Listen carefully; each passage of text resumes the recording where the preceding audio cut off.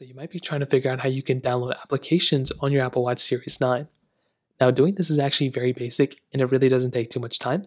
So the very first thing you're going to want to do is you want to go and hop inside of your Series 9 and you want to go and click on that button on the left side, on the right side, this little digital crown. And you should be able to find a little App Store icon somewhere. So you can see right here for us, we have that little App Store icon right there. So all we have to do is go ahead and click on the open button on that App Store and just basically open it up.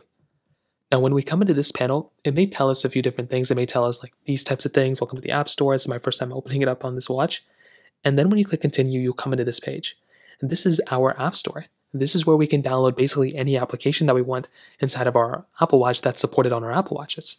So the front page will basically just show you all the different applications that are currently available.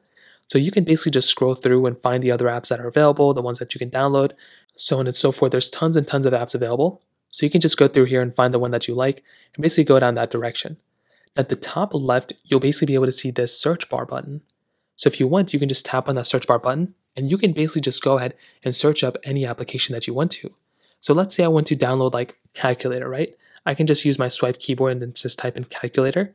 That's not even what I wanted to do. So I'll try doing it as close as I can. So type in calculator. There we go. We have it right there. I can go and search it up and watch what happens. I'm going to basically be able to find a calculator application. Here's one, for example, or here's a better one. I'll just use this one. And then what I can do is I can go ahead and you can see I already have it installed. I can go and open it up and I'll have this specific application available for me. So there's lots and lots of different applications you can choose from, but that's basically how to do it. If you have any other thoughts or questions, let me know in the comment section below. The like button, that'll mean so much, but definitely hit that subscribe button. More importantly than everything else, I love every single one of you guys. Hopefully I'll catch you guys in the next video.